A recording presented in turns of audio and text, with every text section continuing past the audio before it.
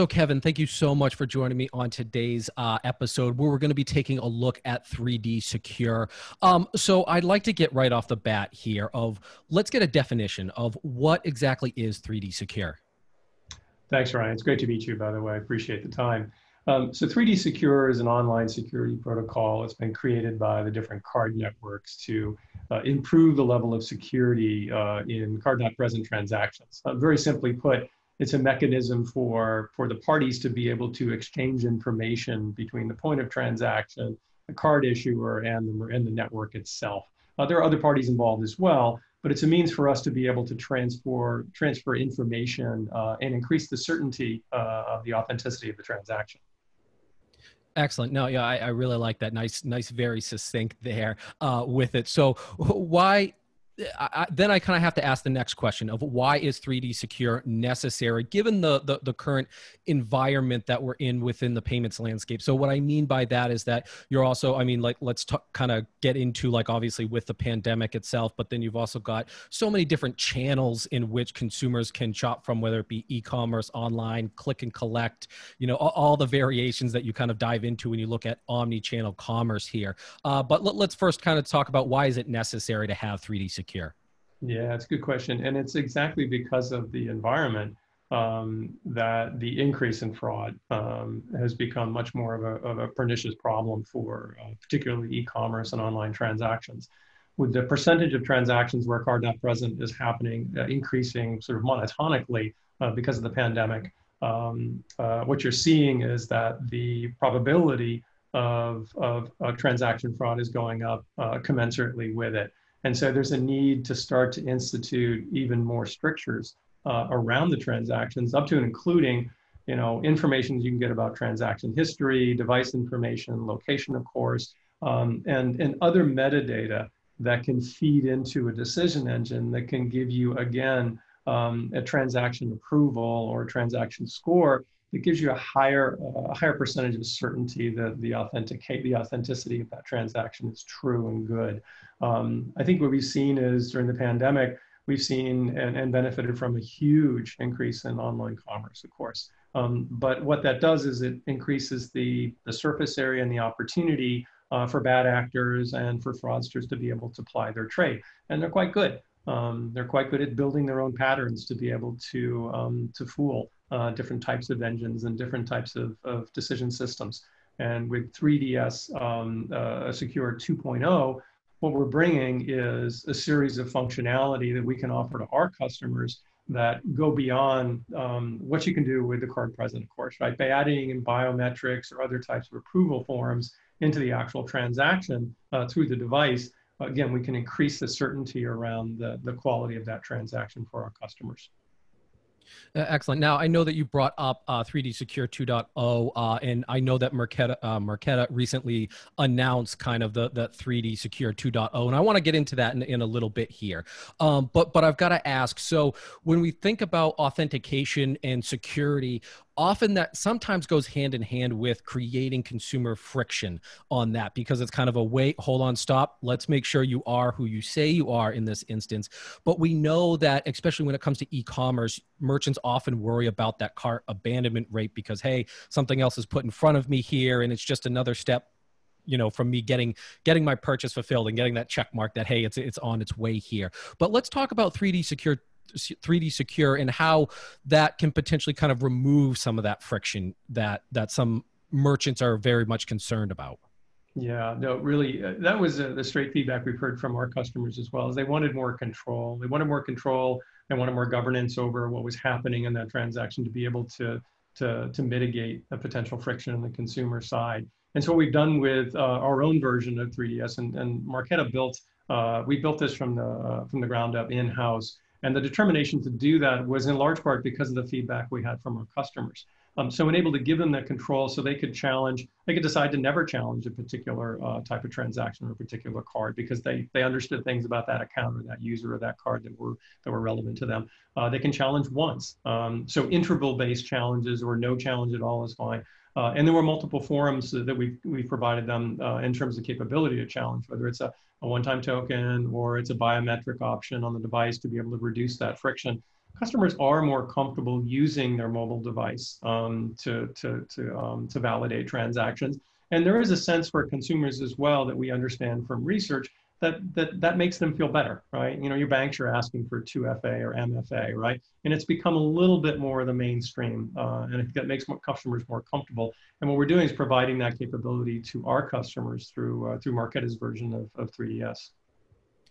Yeah, and I think that that's interesting because I think it kind of somewhat answers what my next question would be here in terms of just that, does 3D Secure have to be implemented on every single card not present transaction? And I think the answer I'm really getting at is no. It's kind of really based upon the comfortability level that a particular merchant has in terms of the score that you were bringing up earlier, in terms of like, all right, if we're 99% sure that this person is who they say they are when they fill out these things, well, maybe we don't need to hit them with a 3D. But if we're 80% sure, yeah, let's hit them with a biometric authentication of just, hey, just press your fingerprint here, and then okay, that gets us to a 99%, in terms of like, all right, we're sure that this person is who that they say they are. So now let's kind of get into that 3D Secure 2.0. What are the differences between the first version and now 2.0? Yeah, so the biggest version are going to be both the protocols that are used are slightly different, but in most part, it's the functionality and the richness that we're providing to customers in terms of what the capabilities are around our version of it. So we talked a little bit about governance and controls, allowing our customers to use the information they have about their accounts and their users, the relative sophistication around the behavior and what's trending, to be able to make decisions on their own, whether to challenge or not challenge, and to provide what kind of challenge. We're also providing them with reporting and metrics. And so they're starting to get a lot more visibility into the calls, the transactions that are being made, the data around those transactions, the successful or unsuccessful outcomes of those transactions. So by providing them with a portal and access to that data, they can start to analyze and add that to their behavioral kit of what they know about their customers and the accounts and the cards themselves. So those are some big differences from the earlier version to the current version. We've also streamlined a lot of the implementation details and scenarios. Not every one of our customers is an expert in 3DS or in challenge UX. And so we're providing them increasingly with a streamlined way of implementing, with also plenty of suggestions around the UX and the best practices around how to do things when it comes to the consumer experience. We don't want to be in the business of developing their apps. That's for our customers to do and deliver, and as they know how. But we want to provide them with as much consultation and guidance as we can from our own experience. Yeah, and I'm glad that you brought up the UX side of things, because I think it is critically important for merchants to get also that part right. Because I mean, it certainly can be a little bit jarring for a consumer that they're going through, and typically maybe their normal checkout behavior is just that it's a very seamless and it's kind of maybe a one-page build out, and then all of a sudden to be met with kind of this pop-up iframe of like, wait, where is this coming from? What is this doing? But if you brand it and you structure it in such a way that it is such closely aligned with everything and has certain notifications or whatever the best practices are, you're better to be able to provide that comfort level for your end consumer to say, okay, yes, these two are tied together. This isn't something, I didn't get a malware virus where now I'm being asked to enter this and then those credentials get stolen from me of it. So I think I'm really glad that you brought up that, because I do think that that's a very critical component to all of this. But now as we're particularly in the United States, where you've got the the real-time payment rails. Obviously you have the clearinghouse that has there, and the Federal Reserve is coming out with their Fed Now in a couple of years here. So I would have to ask, where that payment is essentially is instant, it happens right then and there. How important is 3D Secure gonna be as we get closer to ubiquity when it comes to real-time payments? Yeah, no, good question. I don't have the crystal ball to tell you exactly. I think the things that we can say with certainty are that the extent to which we can improve the data surrounding a transaction and still maintain the levels of performance that we have, right? We're talking in terms of, a couple hundred milliseconds on my side of the wire. And make sure we're working with customers to present a super clear, crisp, experience on the user experience side and the UX side. So it's very clear what's happening, even if it's a new thing, even if it's the first time you've seen this thing. It should be super clear about what you're expected to do next, what the risk is, what's being asked of you, and who's asking. I think if all those things come together over time, then I think the industry is going to feel much, much more comfortable about real-time payments, right? About instantaneous transfer. And those are things that we've got to get right as part of the payments infrastructure community. We've got to load the back end with sufficient metadata, with high performance and low latency characteristics. And we also have to allow the flexibility that we're starting to allow with our customers through 3DS 2.0, right? So you decide when and where you want to challenge. You decide the form and the factor and how you want to challenge that. So the more that we build breadth in that area, I think the more successful we're going to be as we start to move to an increasingly real-time future in terms of money movement. Excellent. Yeah. Now, when we talk about, because I mean, obviously that 3D Secure 2.0 is obviously a service. So I want to kind of talk a little bit about return on investment here. So an organization that's going to be implementing 3D Secure 2.0, what does that return on investment look like? Like, how much is my fraud going to go down by? I know also one of the things to consider is obviously also chargeback rates as well too. That's in there, which is certainly a large cost for merchants. So what at a high level, what can I really realistically expect from a return on investment by implementing 3D Secure 2.0?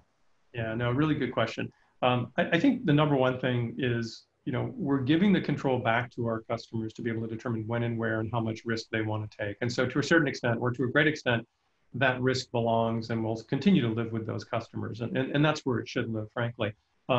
After that, we're going to try and load up and be able to sort of help them de-risk as much as possible. So if they want to turn the dial down, so to speak, they should be able to bring their risk down substantially. I think some of the research indicates that the probability of fraud in a transaction where card's not present goes up to something like 81%. It's really staggering, and particularly again at a time where so much of the e-commerce is happening because of the pandemic. I think those are serious risks that our customers need to contemplate. Exactly what the percentage in terms of return investment, I think that's going to vary by customer depending on how they calibrate their risk profile, frankly.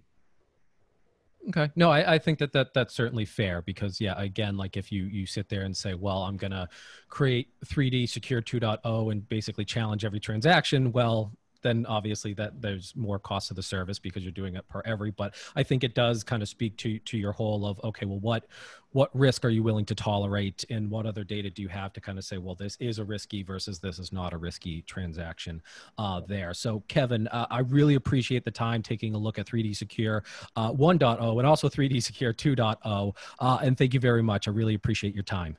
Thanks, Ryan. Take care.